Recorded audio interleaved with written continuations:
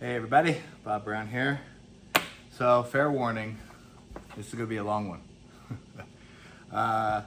And then I'm gonna add some other videos after this. I don't have any arm wrestlers here, so things I'll explain now you'll see videos of. But we're gonna talk about the straps again.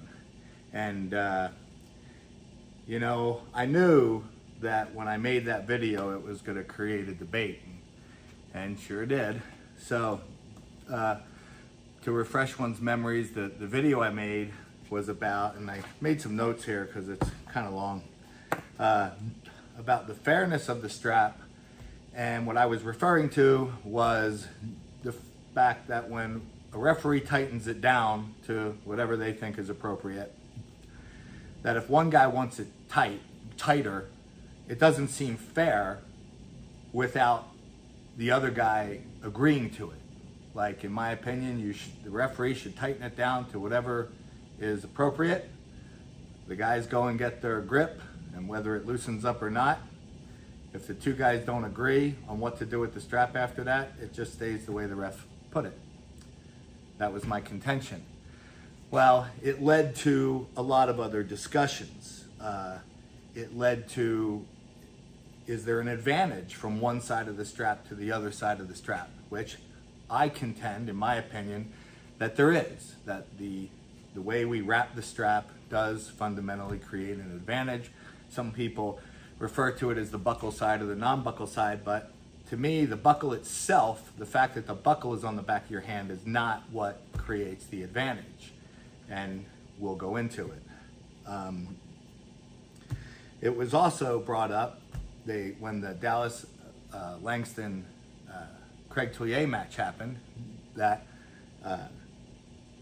the strap must be too loose because there was a photo of Craig who had Dallas's hand, yet the palms came apart, and therefore the strap must be too loose, which brought up the question of the intent of the strap. You know, should there be, well, I'll get into it, okay? The debate, like I said, it took several aspects, from the application of the strap, whether there's an advantage left and right of the strap, whether there's an advantage, whether it's tighter or looser, and then what is the strap's original or actual intent? Is the strap meant to force you to stay palm to palm, or just simply meant to hold you together so you don't have a complete slip again? In short, my contention is the reason for the strap is just simply to keep you from slipping completely apart. And we start palm to palm in the strap as we do out of the strap. But then once the ref says go, if you can climb someone's finger, climb someone's thumb because the strap has loosened up a little bit, and you're able to do that, then in my opinion, that's fantastic. Some people disagree. So I've never actually felt the need to prove that there's an advantage to one side or another, because quite frankly, I don't really care if people thought there was an advantage. The people who don't think there's an advantage, I don't know why they'd care that someone thinks there's an advantage, but lo and behold, here we are. And then I also didn't feel the need to prove it because, you know, I know hundreds of arm wrestlers from novice all the way up to the highest elite that all agree there is an advantage to being on one side of the strap versus the other. And so I never really felt the need to prove it.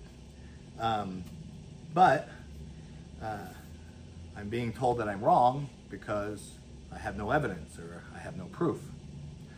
And so I thought, okay, well, let's see if I can figure this out. And so down the rabbit hole I went. And man, did I go down a rabbit hole. In order to, first, I wanted to talk to some people to see if they felt I was correct as far as the whole palm to palm versus just simply meant to keep you together or not. So I wanted to talk to a lot of arm wrestlers and referees and people whose opinions I think are very valid. I spoke with Leonard Harkless, head ref of the IFA, former head ref of the WAF. Luke Pulcher, he's head ref of he's a ref of the WAF. And quite frankly, the most logical, even-headed, moderate thinker, I know about this. And I always bounce stuff off of him because he usually calls me on my crap, I talked to Dallas Langston himself. Of course, I talked to Craig Tillier. I called up Christian Binney because I know Christian Binney thinks that all top rollers / hand wrestlers going into the strap are, a bunch of cupcakes, and we should be staying in the hook all the time, as he is a purist power hook style puller. And I figured he would be against me in my thought process. I called John Wilson because he was a little bit part of the debate, someone whose opinion I respect greatly, and a pretty knowledgeable guy. I spoke with a Kirill Bogdansky. Kirill is the one, I believe, who also agrees there is an advantage. He tried to create a strap that he thought took away the advantage, so there would be no advantage, where it went around your hand this way but still went around your wrist. But anyway, just someone who I thought probably agreed with me that there's an advantage and was looking for a solution because he was trying to create a new strap. I talked to Derek Smith because he was also involved in the debate. I called Rick Pinkney, who is a head ref up in Canada, someone else I greatly respect when it comes to the rules, and he's been around longer than me, so he could speak to the intent of the strap and things like that. And then finally, once I felt that I was, correct here, I talked to Todd Hutchins because I had a way where I thought I could prove it. And he's a mechanical engineer. For those of you who don't know, he's an engineer. Of course, he's an arm wrestler. You all know him as an arm wrestler. And he is one who doesn't think there is an advantage from one side of the strap to the other. So I'm like, this guy's perfect. If he can help me prove this, well then, awesome. So the first thing we did, I asked him, and you're gonna have to picture this now. I said, if you take two pulleys, I'm gonna stop for a second. The reason I asked this question is because Devin Lorette came up with the fairer strap, as we call it, where when you wrap it around the last wrist, it used to just come underneath everything and we tied it together. Well, he discovered it would be more fair if we wrapped it through where the strap came underneath the other part of the hand, and it would be more equal.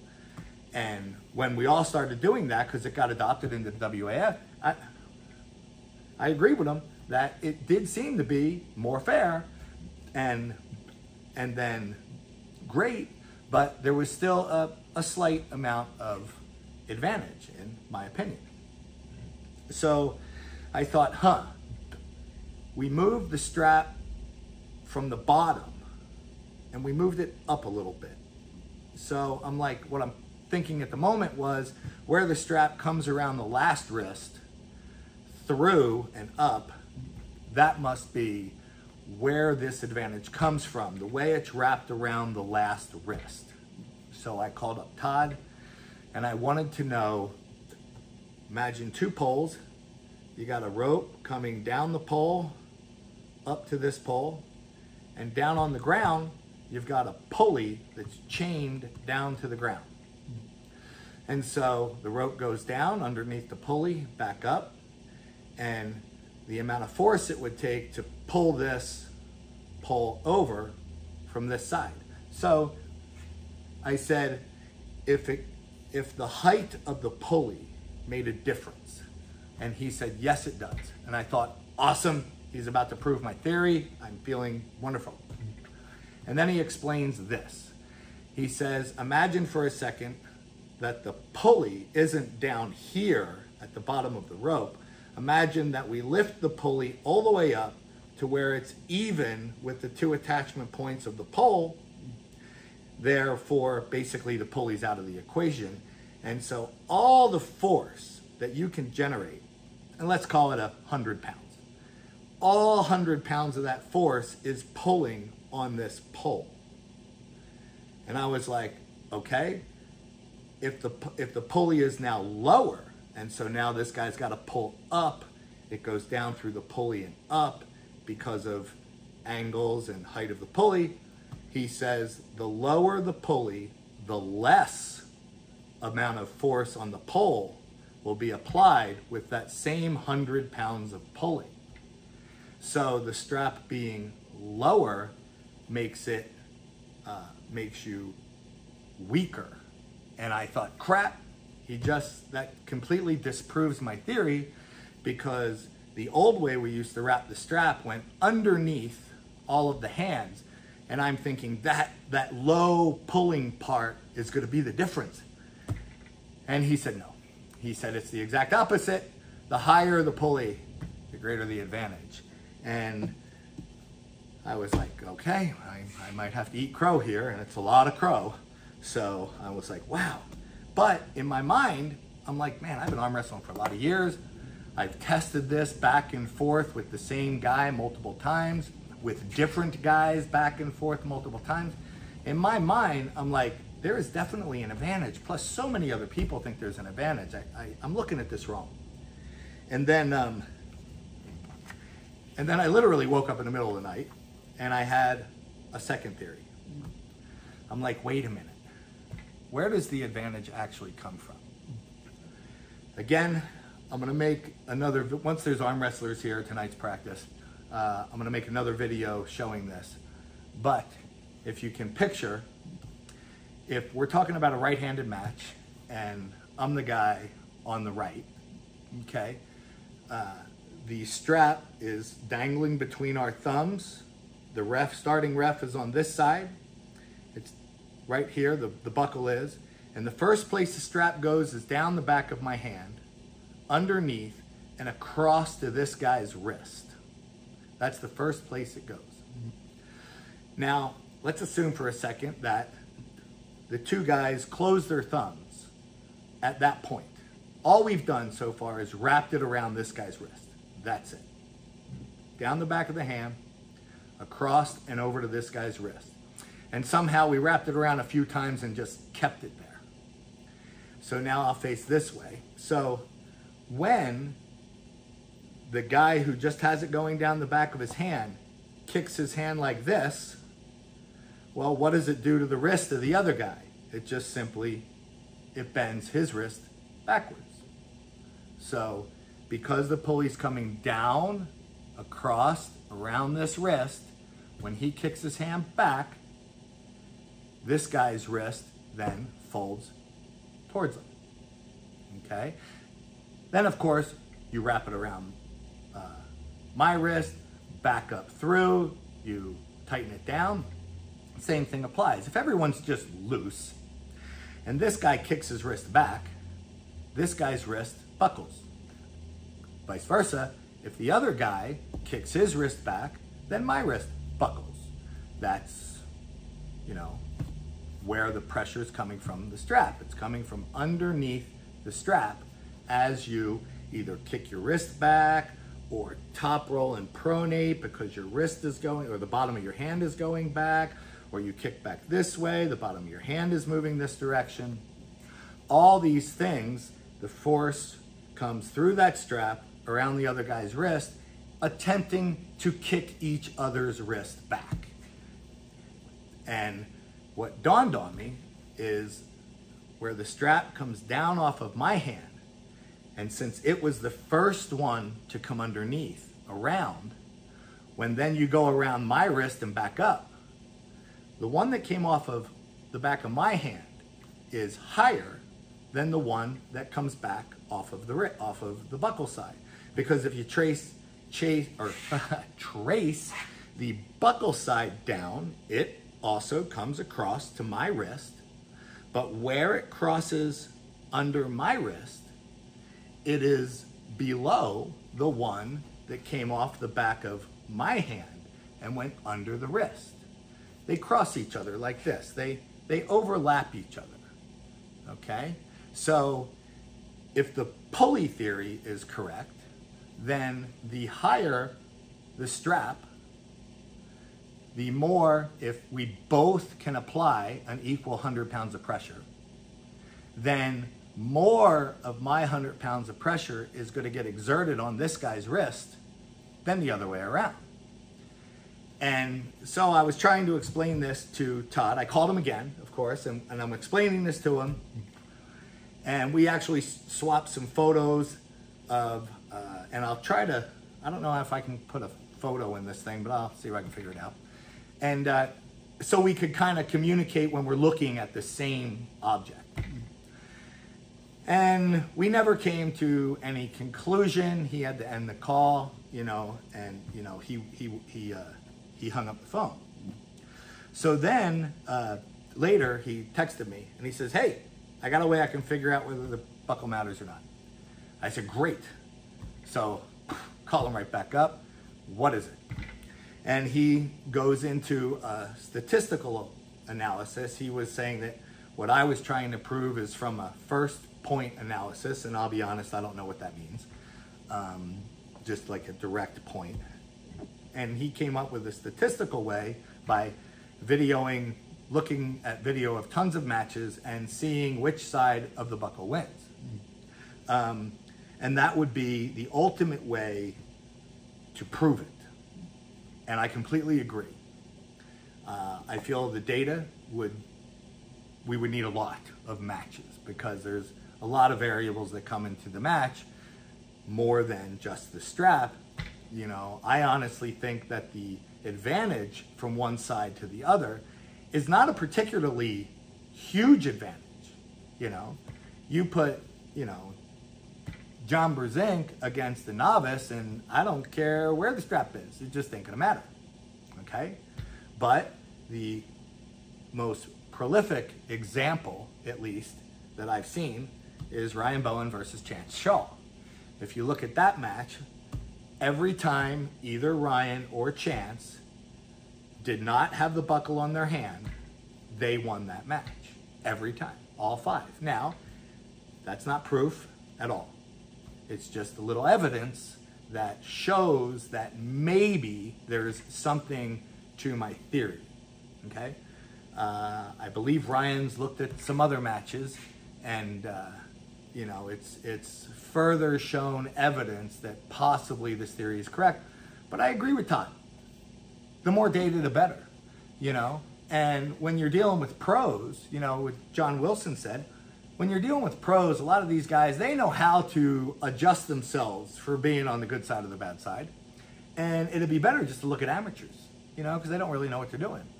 And I had talked to Todd about that. He actually agreed that, yeah, you know, honestly, that'd probably be the best place to look is to look at amateurs. Let's see here. I told you this was going to be a long one. And then, you know, when he came up with the statistical method, the coin flip method, I'm like, well, that's going to take a lot of time, and I don't know if people will actually get enough data. I mean, I don't know if people would just do it. So what I thought would be best is, my theory is that this advantage only really rears its ugly head when you got two top rollers trying to pronate and they're relatively equal in strength, you know? And then you can really see it. And then Todd's like, well, that doesn't prove it. I agree, it doesn't prove it. But if I can at least show the existence of it where I think it takes place, well, then I'm just gonna shut up and go home because I must be completely wrong if I cannot show at least examples where I think it is. But we have shown some examples of where we think it is, and so it warrants more investigation. But to me personally, once Todd told me about the higher pulley versus lower pulley, you know, situation, like I ended up calling him back up and I'm like, I just want to make sure I understand this. So you got the two poles again, and now let's do it differently. You got a guy standing on this pole, the rope goes down through a pulley and attaches to this pole. You got a guy standing on this pole, it goes down through a pulley, it attaches to this pole. One pulley is higher than the other.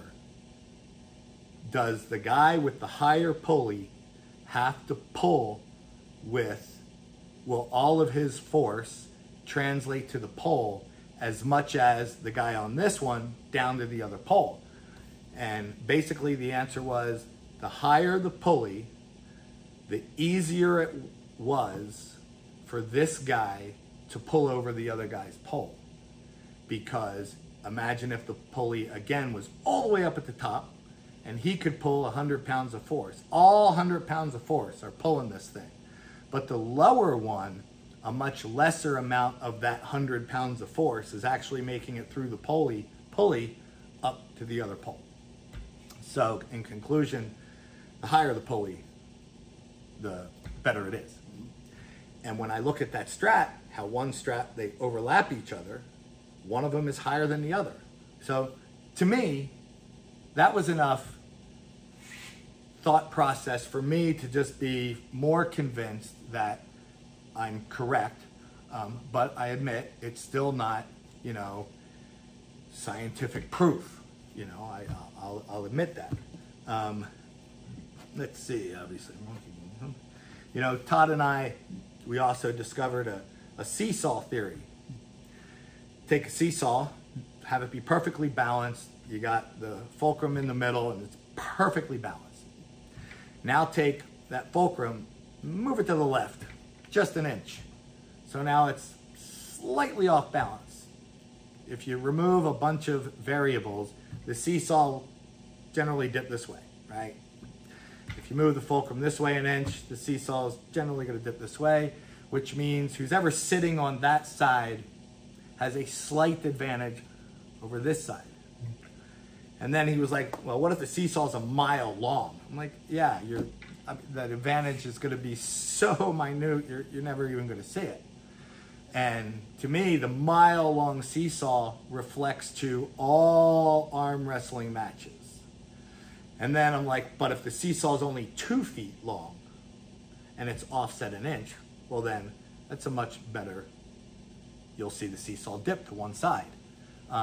And to me, the 2 foot long seesaw represents the two top rollers that are both trying to pronate against each other, and you know, you'll see it.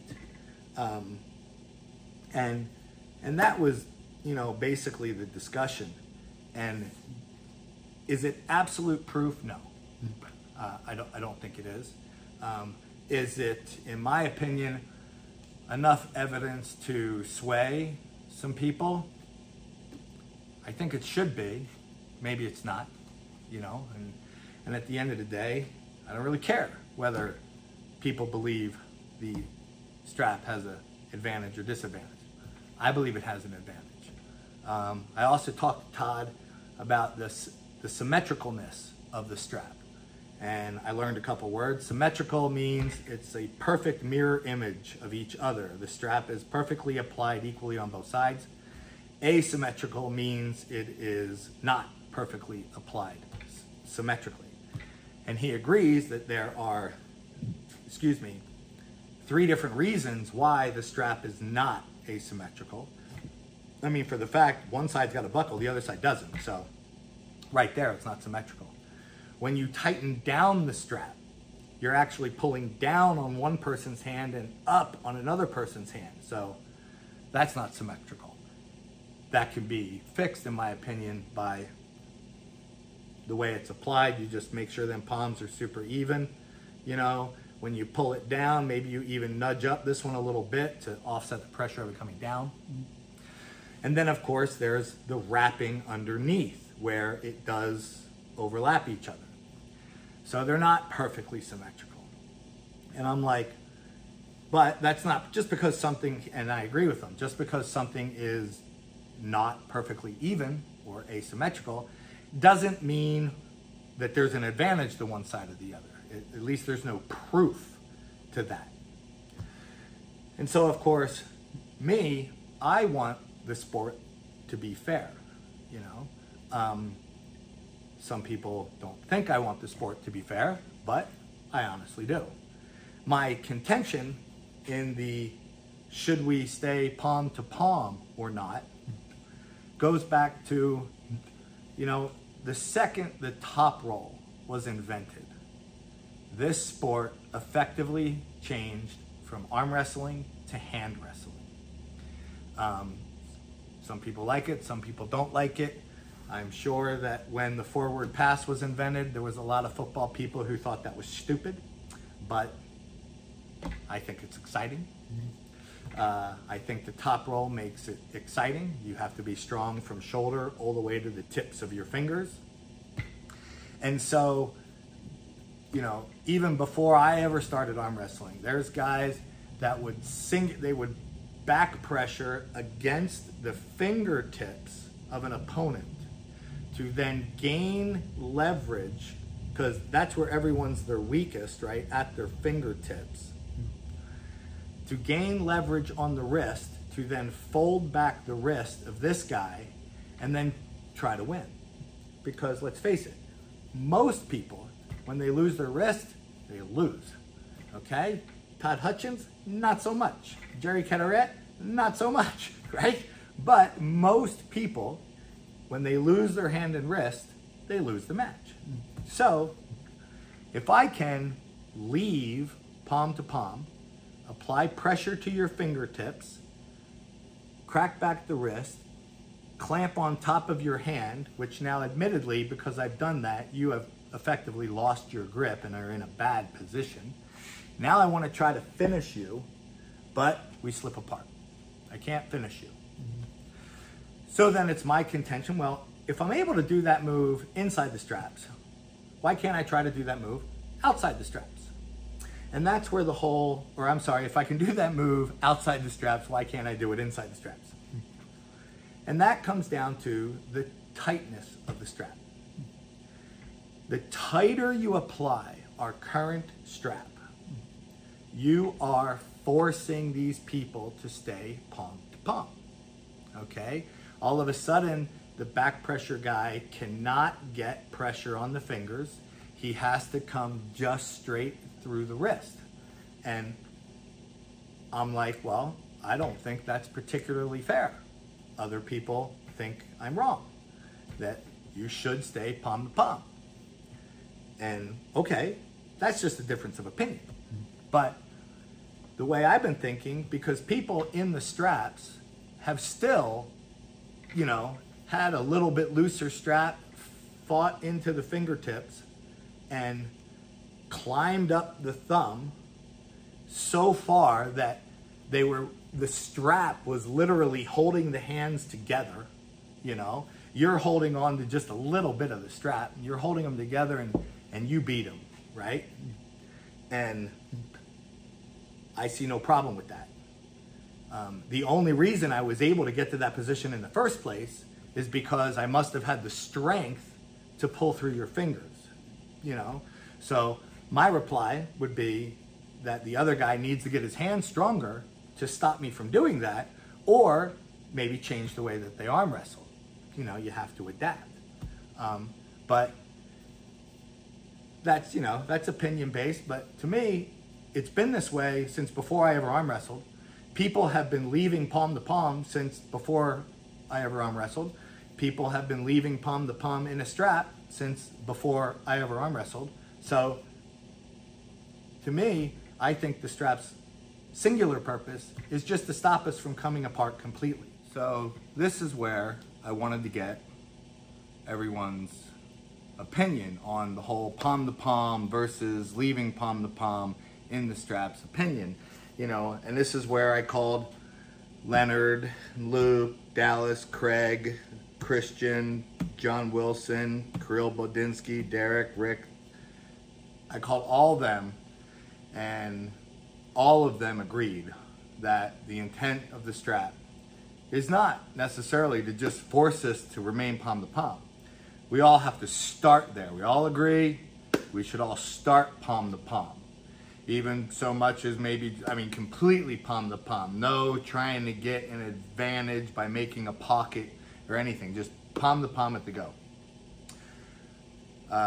Then apply the strap, but when they say go, all's fair in love and war. Climb out of the palm, get pressure onto the, fingers and go. And the intent of the strap is just simply to keep us from completely slipping apart. We like to have a fair strap. I think our strap, in my opinion, I think there is an advantage. I'd like to get rid of that advantage. I think I've come up with a way. It's very simple. Use the exact same strap we have, only there, and it is in the rules, and pretty much every ref does it. Everybody does this. If the ref is on this side, he always wraps the closest forearm first. So if we're right-handed, this guy's forearm is closer to him. And so it'll go down the back of my hand and around his forearm and then around my forearm. And vice versa, if we're left-handed, it'll go down the back of this guy's hand, but he's gonna wrap my forearm first because we're left-handed and now that one's closer to him. So here's my solution. And we've done a little bit of testing. Wrap the other guy's forearm first. Still come down the back, right-handed again, still come down, the ref's over here, still come down the back of my hand. But as soon as you come under, immediately go around my wrist. Then go under and go around that guy's wrist, still fish it through, come up, tighten it down. Now, except for the fact that there is a buckle, which again, my contention is the buckle itself doesn't offer any advantage or disadvantage. It is perfectly symmetrical, 100% symmetrical. So if there was an advantage one side to the other, it would certainly be gone now. And so I tested it, just to practice. And sure enough, I noticed two things. One, advantage and a disadvantage I felt, in my opinion, was gone. But what I really liked about it is it felt so much more similar to arm wrestling outside the strap. I could still get a real deep hook. I could still climb up a guy's thumb. I could still get pressure on the fingers. So when you're inside the current strap, I think we all feel there's a pretty big difference between outside the strap to inside the strap. I don't think there should be such a huge difference, right? So this way, outside the strap versus inside this new way, it felt really close to arm wrestling outside the strap. So I thought, well, we got to test this. So I called up Leonard Harkless and I told him my idea. And he's like, wow, interesting. Well, let's see. Well, as it turns out, he had a tournament coming up that weekend. And so he did it in the tournament. And there was no problems. It worked great. No one said a word. It was perfect. I then contact Kirill Bogdansky, the one who was also trying to figure out a new strap. And now I told him my idea. And he's like, huh, interesting. He's going to try it. He tried it out. He reported back. Thought it was incredible. It was fantastic. Ironically, all three of us, me, Leonard, and Kirill, all discovered that we should be having our elbows closer together when we tie it. Because here is the possible downside. And after talking to Devin Lorette, he tested it a little bit a long time ago. So Devin already tried this a long time ago. And the problem was the hands did come completely apart again. Well, that would be a problem since, in my opinion, the only reason for the strap is to keep us together. And if we're going to start coming apart, well then. But I asked him how much, like how often did you come apart? And he says, well, it wasn't very often, but it could happen. So we're testing it. And in my opinion, even if it came apart, I don't know, 5 or 10% of the time, the fact that, and again, I'll make an assumption, the fact that it solves a advantage-disadvantage problem, the fact that it is more like arm wrestling outside the straps when you're inside the straps than our current strap. For those two reasons alone, heck, if it comes apart 10% of the time, I wouldn't care. I know a lot of people would, and I understand why they would. But when Leonard tested it at a tournament, it never came apart. And we're gonna do more tests. So that's my plea to you guys now. Do me a favor, give it a shot at your practices, you know, not at tournaments, just at practices. The ref's over here, putting it on. So the buckle's right there. The strap goes down, but now wrap the far wrist first. Come around the near wrist. You still got to fish it through. Come up, tighten it down. I highly suggest that when you're putting the strap on, that both competitors' elbows are in the very front of the pad. And then let me know what you think, you know. With my current investigation into the strap, with the whole pulley system discussion, the seesaw discussion, the fact that the strap lays on top of one another, the fact that I, you know, can pull on the bottom part of the wrist and see this guy's wrist buckle to know that's where the wrist is buckling. In my opinion, again, opinion, to me, in my mind, this proves 100% that there is a advantage from one side to the other. I realize that doesn't prove it to the world, and it shouldn't prove it to the world.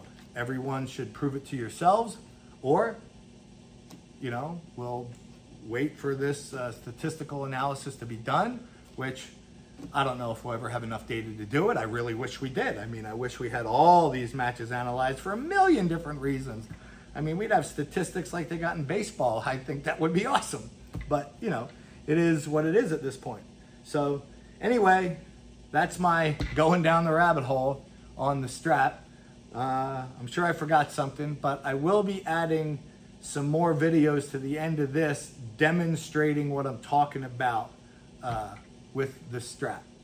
So, and if I think of something else, I'll add something else at the end. But thanks for listening. I knew this was a long one. Sorry for that. Have a great day. All right, Bob Brown here. I'm going to show you those wraps I was telling you about earlier. This is Emmanuel. He's going to help us out. So we're going to assume that the starting referee is right here. And the first thing that happens is it comes down behind my hand and crosses over to his wrist. And let's just wrap it around a couple times, okay? And what I want you to do is just hold it there, okay? Close your thumb. Just hold it with your finger so everyone can see. See, now when I just simply pull the bottom of my hand out, see how his wrist is buckling, okay? Because this bottom part of the strap is pulling right here on his wrist. The tighter the strap would be, the more I would pull. Like, there's a little bit of looseness in this, so I've got to pull a little bit, and he doesn't even move, but when I pull a lot, he starts to move. If it was tighter, if we really tighten that thing, let's do it this way.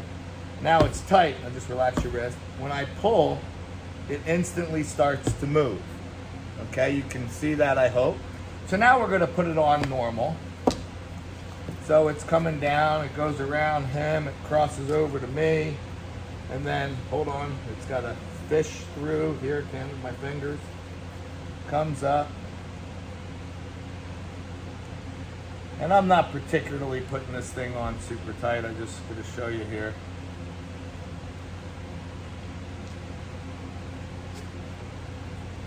Okay, so now we'll just close our hands and we're gonna relax. So just relax, right? He's ready to just go.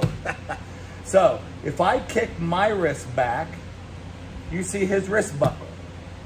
Now kick your wrist back and my wrist buckles. I'm hoping you guys can see that on the camera. Okay, so it really comes, the pressure to bust this guy's wrist back comes from the straps that we wrap underneath. So now, I don't know if I can pick this up. The first one comes underneath, wraps around his hand. Then it crosses over to me. Now let me have it. Through here. Nope, just hand it to me, like that.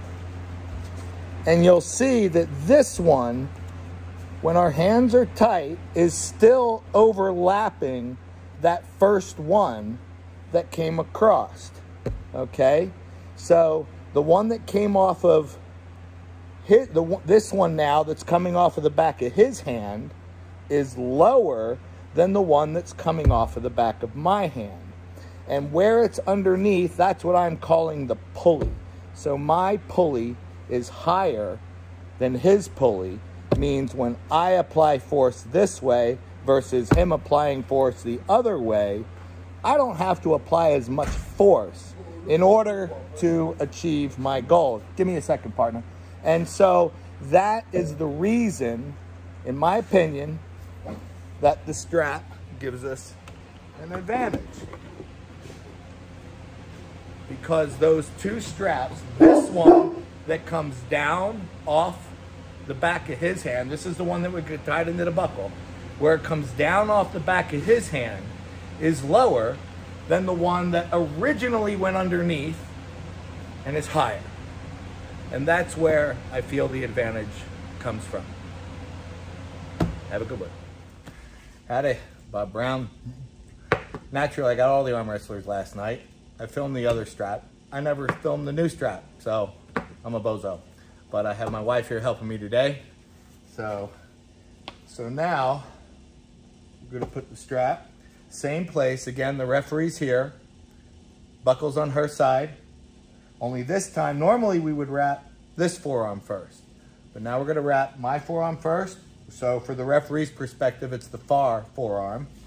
Go around hers, fish it through, and then attach it. And now in our working with this, we discovered that we want the elbows all the way in the front so the wrists are as close as they can be. And then you really can crank this down as best you want, right? So here's another benefit that I like. It gives really fluid, you don't feel like you're in a strap. Just bend your wrist a little bit like that and go back and forth. And see, it really moves freely. Plus, the top roller can still apply pressure up onto her fingers, and the hooker can still use his hand pressure to drag or move forward, but it would still take hand pressure to do that, fingertip pressure. And so this time, go up my thumb. So see, she can get pressure on my thumb, and you really feel like you're outside the straps, in at least way more so than the other strap.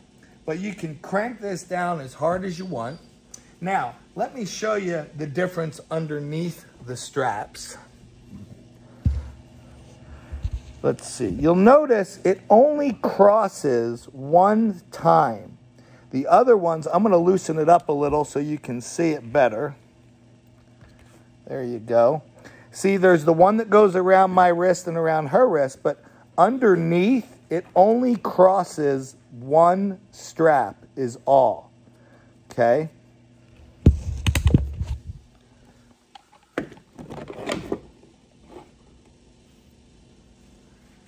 All right, I will let you go. So, I think it's a better system simply because, again, in my opinion, the intent of the strap is just to hold you together. I realized that when we added the strap into the game, it functionally changed the game. And if all it ever did was change the game evenly, I'd be square and we wouldn't have an issue.